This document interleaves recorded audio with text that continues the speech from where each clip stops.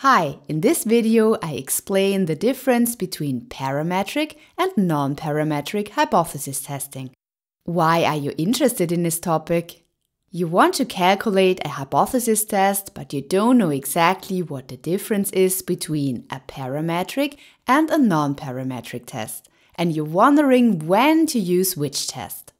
If you want to calculate a hypothesis test, you must first check the assumptions for the test. One of the most common assumptions is that your data is normally distributed. In simple terms, if your data is normally distributed, parametric tests are used, such as the t-test, analysis of variance, or Pearson correlation. If your data is not normally distributed, non-parametric tests are used, such as Mann-Whitney U test or Spearman's correlation. What about the other assumptions? Of course, you still need to check whether there are other assumptions for the test. In general, however, non-parametric tests make fewer assumptions than parametric tests. So why use parametric tests at all? Parametric tests are generally more powerful than non-parametric tests. What does that mean? Here's an example. You have formulated your null hypothesis: men and women are paid equally.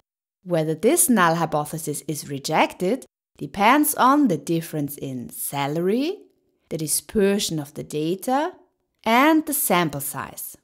In a parametric test, a smaller difference in salary or a smaller sample is usually sufficient to reject the null hypothesis. If possible, always use parametric tests. What is the structural difference between parametric and non-parametric tests? Let's take a look at Pearson correlation and Spearman's rank correlation, as well as a t-test for independent samples and the Mann-Whitney U test. Let's start with the Pearson and Spearman correlation. The Spearman's rank correlation is the non-parametric counterpart to the Pearson correlation. What is the difference between the two correlation coefficients? Spearman correlation does not use raw data, but the ranks of the data. Let's look at an example. We measure the reaction time of 8 computer players and ask their age. When we calculate a Pearson correlation, we simply take the two variables reaction time and age and calculate the Pearson correlation coefficient. However, we now want to calculate Spearman's rank correlation. So first we assign a rank to each person for reaction time and age. The reaction time is already sorted by size.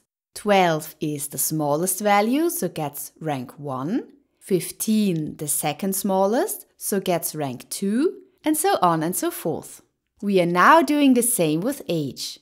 Here we have the smallest value, there the second smallest, here the third smallest, fourth smallest, and so on and so forth. Let's take a look at this in a scatter plot. Here we see the raw data of age and reaction time. But now we would like to use the rankings. So we form ranks from the variables age and reaction time.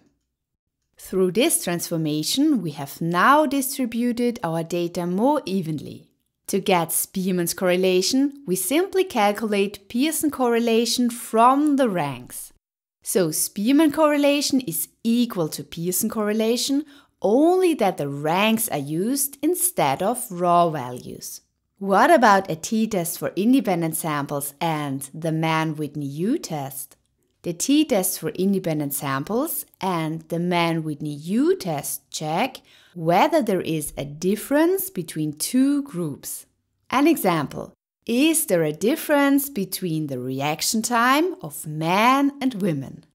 The Mann-Whitney U test is the non-parametric counterpart to the t-test for independent samples. But there is an important difference between the two tests. The t-test for independent samples tests whether there is a mean difference.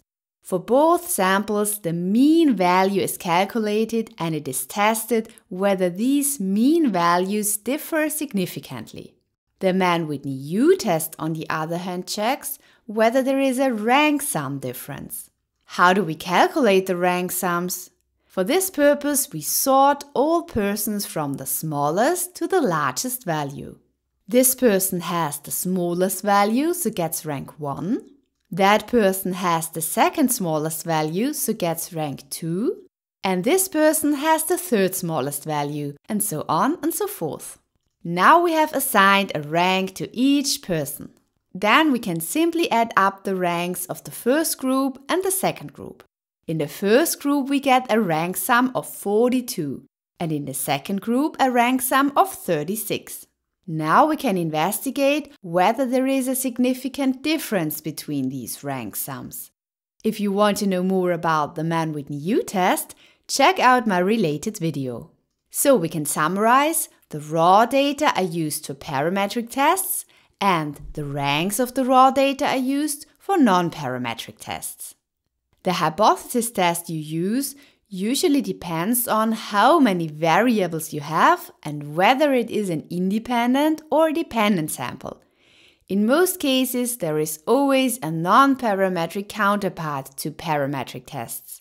So if you do not meet the assumptions for the parametric test, you can use the non-parametric counterpart. But don't worry, DATAtab will do its best to help you choose the right hypothesis test. Of course, you can calculate the most common parametric and non-parametric tests with DATAtab online. Simply copy your own data into the table and your variables will appear here below. Now click on the variables you want to calculate a hypothesis test for. For example, if you choose salary and gender, a t-test will be calculated. Here you can check the assumptions. If the assumptions are not met, you can simply click on non-parametric and a Mann-Whitney U test will be calculated. If you click on salary and company, an analysis of variance is calculated. Or in the non-parametric case, the Kruskal-Wallis test. Thanks for watching and I hope you enjoyed the video.